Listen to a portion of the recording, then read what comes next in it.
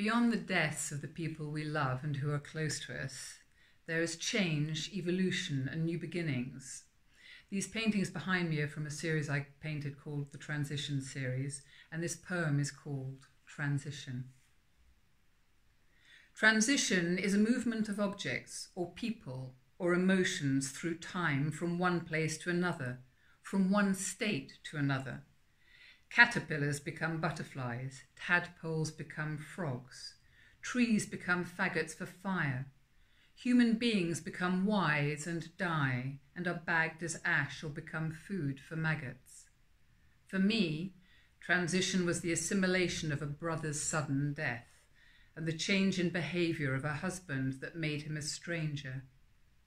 It was the shift from being a wife and a sister to single in both senses that stripped my landscape of signposts, trees, definition, and destinations.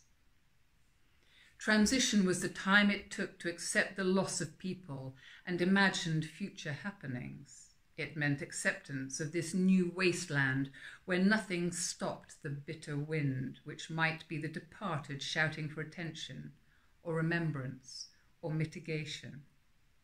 Transition was a journey of waiting, allowing the soil to lie fallow and rest before any visible shoots emerged from the roots of whatever was not completely annihilated in the tempest of death and endings.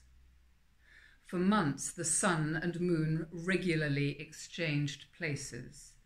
The constant presence of one or the other illuminated the idea of hope, and eventually the pebbles stirred, the dirt parted, and the first signs of new life forced their way up through the emotional grit that was to grow something of me for the future.